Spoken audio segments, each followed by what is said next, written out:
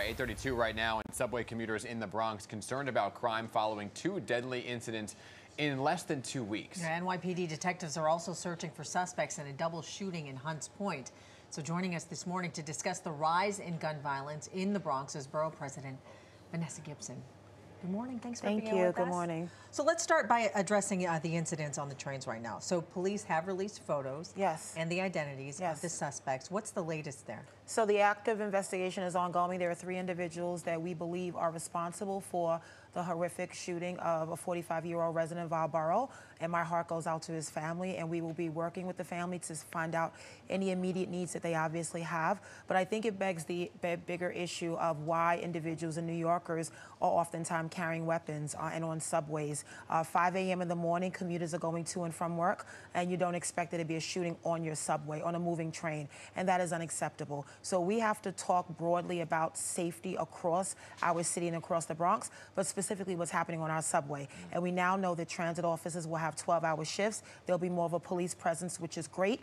They are implementing cameras all across the entire system, but people truly need to feel safe. They have an expectation, and they're a part of the city, and they deserve to be safe. Yeah, I mean, and part of the reason we have a better idea of what exactly happened are because of the cameras in the station and on the trains. Do you happen to know how many stations in the Bronx have cameras? I don't have the exact number, but I know it's still ongoing. I can get an update from NYPD on the installation and the MTA.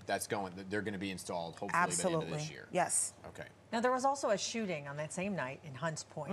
Where are we with that? Active investigation as well. 2 individuals were shot.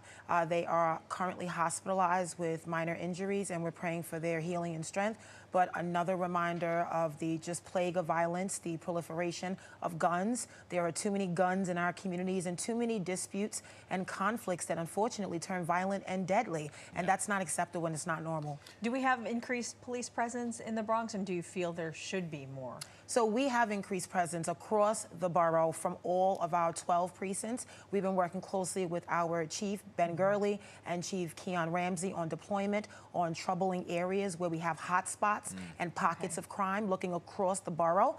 And obviously making sure in the evening hours there's greater enforcement.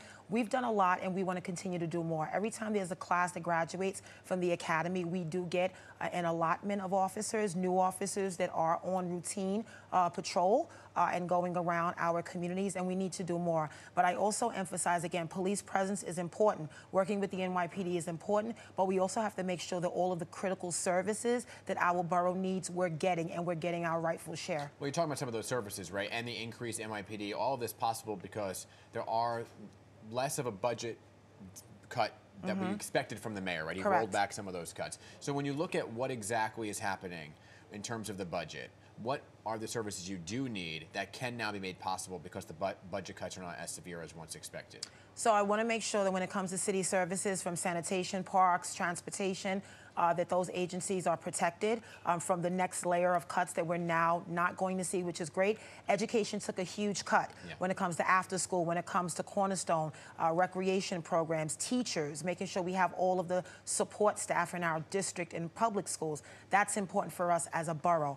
Making sure that we have the summer programs. We're getting ready for the summer. Summer youth applications are currently underway. We want to protect youth programs and recreation centers because we know that is truly programs that our youth need to be successful and to be safe. Are you confident without the cuts that all those things you just mentioned will actually happen? Yes, but I still want more.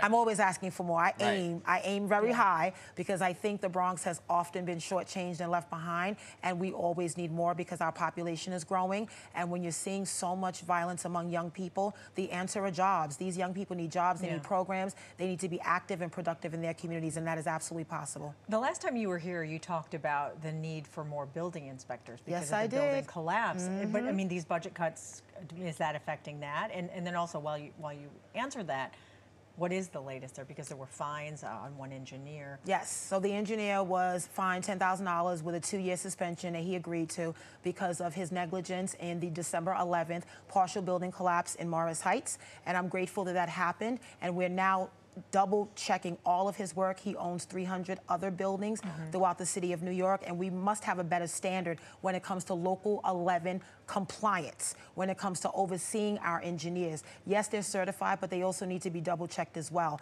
I'm glad that the Department of Buildings is not facing cuts, because I have been on them, Commissioner Otto and Deputy Mayor Joshi, about the 300 plus vacancies that were at DOB, and making sure that we fill those vacancies and we add more when it comes to inspectors. When people call 311 and they say, my building is shaking, I hear construction outside, I want to know what's going on, we have to respond to that. And we cannot overload our existing infrastructure of inspectors when they're now getting more work. This is an aging infrastructure in New York City. These are old buildings, and we want to make sure that people feel safe. After that December 11th partial collapse, we know that many more residents felt unsafe, and that building in particular in itself had 100 violations. Right. Wow. Certainly.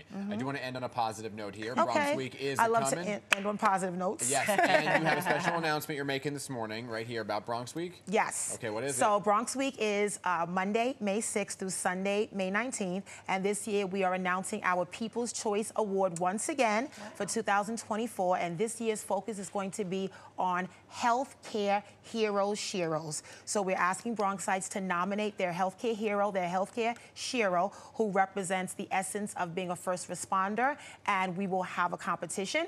And whoever gets the most votes will be our new Bronx Walk of Fame healthcare inductee. That's very wonderful. nice. And where again can folks nominate that More person? information, www.ilovethebronx.com. That's easy to remember, Easy enough, right? There you Easiest go. website. Yeah. Yes. All right. Thank you so much. Appreciate you coming in. Thank you. It Always was a good to see pleasure. you. Yes.